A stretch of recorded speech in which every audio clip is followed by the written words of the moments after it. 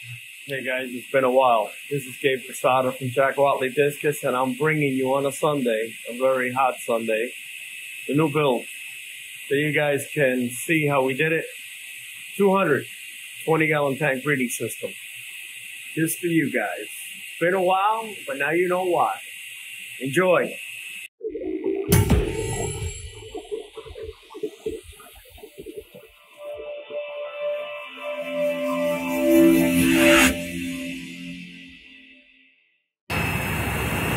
$160 highs just came online today. We were afraid that the plumbing and the pump that I chose wasn't going to work properly. That the pump wasn't going to be powerful enough. The systems weren't going to get full. That I didn't know what I was talking about. The pump is so damn powerful that if I turn them wide open, will overflow each and every single one of the 160-gallon, 20-gallon tanks. As you can see, we designed it so that the top tanks drain directly into the bottom overflow.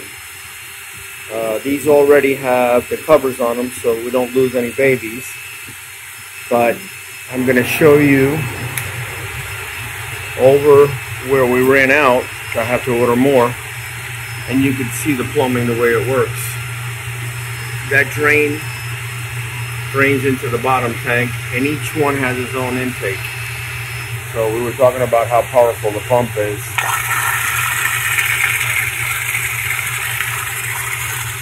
We literally have 160 20-gallon tanks with the valves almost shut to withstand the pressure of the pump.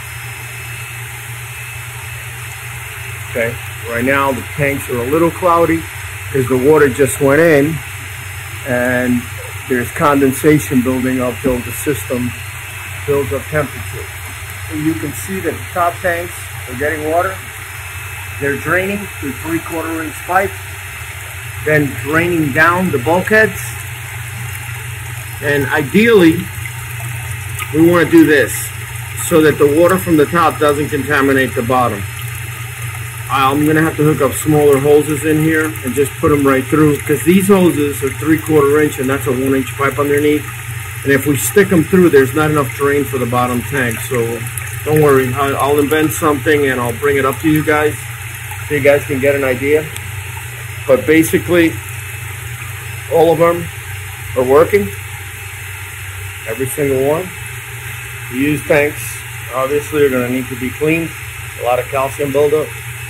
But the idea was to get the system running, see if there was anything wrong. Okay? And so far, the drainage system is working like a charm. No leaks whatsoever. We still got a lot of work to do, as you can see by the plumbing underneath, the pipes. Okay? This is the sump. We knew we were going to suck up a lot of water when we do the water changes in the breeding system. So I'm going to explain everything as best I can. These two float valves are 1 inch float valves. We put a ball valve on there in case of an emergency. Underneath here is where the pump sucks up water from the sump. There's the sump running. I'll get you a shot of the other side where the spray bars are. Okay, but I'll walk on the other side and show it to you. This here is an emergency overflow. So we don't want the office, which is right there, or will be right there, to get flooded. So in case there's an emergency, the pump shuts down for any reason, the tanks overflow. What ends up happening is this drain, which is a 2-inch drain, will drain eventually directly into the gutter drain underneath, or the storm drain that we have right there. We're going to have to connect it, but for now we just left it alone like that because the water will run, and on the angle it'll go down. Okay, that's one way. The other safety feature that we put in was a 2-inch check valve. Right now you can see it's operational. Okay? If for any reason the pump shuts down, the power goes out, remember there's 160 feet of 2-inch pipe on the bottom and on the top, so that's a lot of water retention. This flapper will go down and it won't let the water return to the sump, so it'll avoid us a lot of problems. And here you can see some of the water going in because some of the tanks are requiring more water. I'm going to go over on the other side and give you a little heads up of what's going on the other side. This is now the left side, the opposite side. Same amount of tanks. 160 altogether, so there's literally 80 on this side and 80 on the other side. It's quite a long trek. Like I said, the tanks are sweating because it's brand new water and it's acclimating to the tank temperature, to the actual ambient temperature. That's why they sweat. You can see that there's aeration being caused by the venturis that are in each single one of these tanks. Same thing under here. Top tanks drain into the bottom tanks. Obviously, all this won't be seen once those slotted pipes are put in to prevent the babies from being sucked in. But everything is completely operational. I'm going to show you the drains underneath on both sides. Okay, this is how we did them. We did them like this on purpose because we realized that when we do them short, you end up cracking the tanks. Remember, this glass is very thin, and so the bulkhead doesn't like to move around. And when you move them around, I'm going to show you a perfect example of what happens. I've got one here. There's the bulkhead, and there's the crack right down the center because, like a dumbass, I was trying to put that 1-inch hose right there into here, and I was pushing up so hard that I thought it was made out of metal, and it wasn't. It's made out of glass. So this is the end result. Perfectly good tank destroyed. This is the sump. We're more than likely going to put more spray bars, only because we want to open up the system more. You can see how water going in equals water going out. This will eventually be filled with bio balls. The water runs through there and then goes to the other side. You can see the flow valves that I showed you from the other end. On this aluminum table, we're going to set up a giant, it's a sand filter. It'll be a giant sand filter, but instead of being filled with sand, it's going to be filled with K1 media. So we're going to design that system ourselves. I have them coming in really soon. And once we get those operational, I will show you. And there's two types of K1s we're going to be using. This is one of the sand filters which will be filled with K1 media. And just to give you a reference of the size, it's a big one. Okay? And the K1 media came in the other day, and there it is in front of the forklift. So I'm going to show you now, when we walk into the hatchery, the main place. I mean, it's still a little messy, but I want you guys to get an idea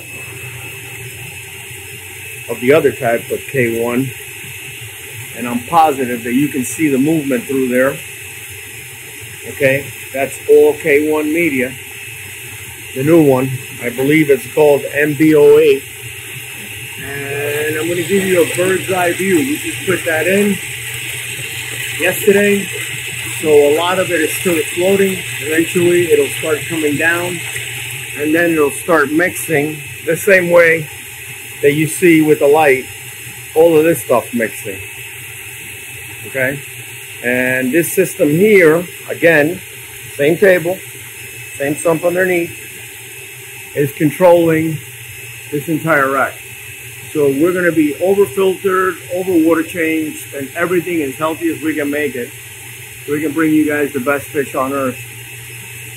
And you can see that some of the ultims that we received are already there on the quarantine again.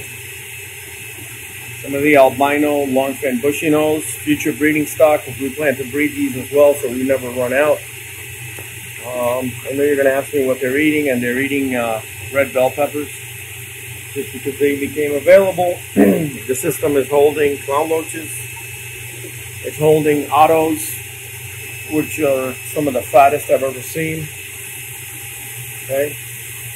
It's holding orange lasers. It's holding on the other side the Flash Emperor Placos. You can see the other systems completely independent of this one, holding some of our future breeding stock. Here's some of the Placos, mustards, more mustards in a larger size.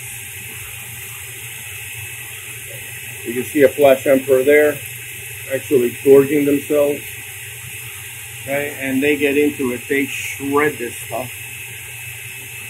So I'm hoping you guys are enjoying the build. It's a Sunday. I'm here.